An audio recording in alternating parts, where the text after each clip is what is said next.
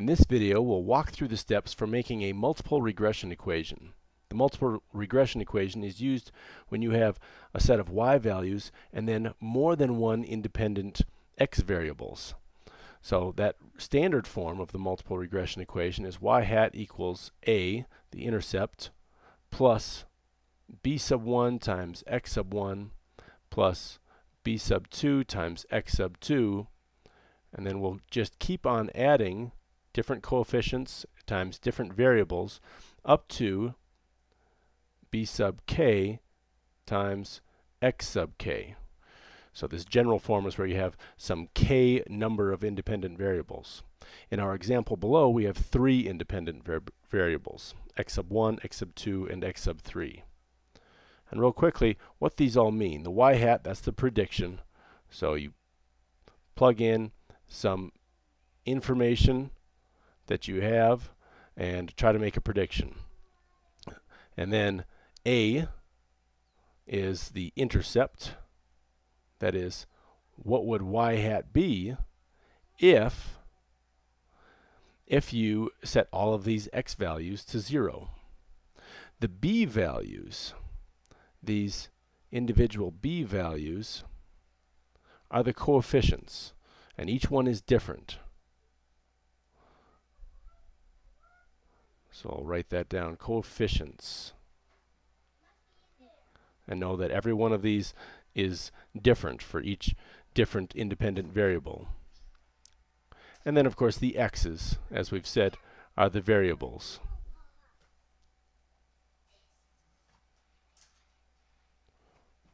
And you can have as many as you want. In our example, we have 3. So let's talk about what's going on here. Our y data is for a collection of stocks and the share prices. And what I looked at here is how much did the stock's price change today?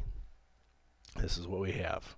So all these different percent changes. Some changed only 0.773%, some changed by almost 4%, and some went down. And then that's our dependent variable. Our independent variables, the first one is previous day's percent change. So you don't know what it's going to do today. I do at the end of the day, but at the beginning of the day you don't know. But you do know yesterday, previous day's percent change and what happened. And then previous day's high. So shares change value throughout the day, and sometimes it'll, like for example, it'll go up to $10 and then close at $9. That's just an example. So what is that previous day's high as a percent of the previous day's close? And also, was the previous day's low as a percent of its close yesterday? And maybe with luck we could use this information then to predict what the stock is going to do the next day. So now if I should say that if this worked easily, I would already be doing it. But this is a good example for what people do to make predictions. Okay, I'm going to go to Tools and then do the Add-ins Analysis Toolpack. If you've done that already, you won't need to do it again. But we do that, and then Tools, Data Analysis. Now this is with Office XP, so if you have a newer version, it's going to, the Tools button might look a little bit different or be in a different spot, but you do have this data analysis as an add-in. Now we go to the regression of the data analysis. I click OK on that, and then I'm going to choose all of my data. Now I'm not going to choose this y because that's just for you to see what the variables are. But I will include the labels here. So I'm choosing the y data first, today's percent change, and then all of this data, and it goes down quite a ways. So we'll choose all of that, and I've got the top couple of rows frozen. That's why you don't see those moving. And then I'm going to choose the input range for x's, and I can choose all of this at once. Excel is smart enough to know that I'm choosing it all. And I will choose the labels, not the x's, but just the previous day's labels. Because I'm going to put in here, hey, I've got the labels. I'm not going to mess with the confidence interval. This is like a flight checklist. Look at all these things, although it'll give us one by default. Output range. I'm going to put the output range right in this. I'm going to start it up in the upper left-hand corner. It's going to be right at F1, this cell. Okay, I'm ready to go. I don't need any of this other stuff for this example. Okay, gave us a little message there, but we don't have to worry about it for now. Now, previous days percent change and the intercept and all this stuff. The coefficients, this is what we're looking at right here, all this information. So I'm going to pull this out and write the equation.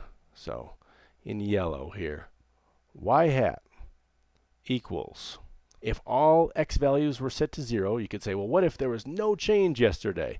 No percent change, and the high was exactly was 0%, which is kind of impossible, but and the low is 0% of the close.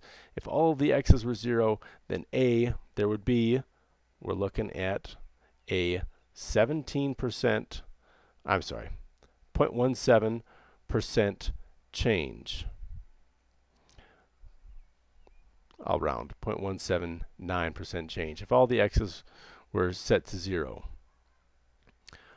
Plus, now the coefficient for x sub 1, that's 0.02022 times x sub 1, and that's this column.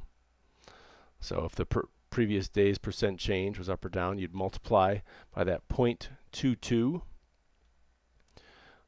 and then plus 0.128 times x sub 2, that's the previous day's highest percent of close, and then minus, we've got a negative there, minus 0.312 times x sub 3.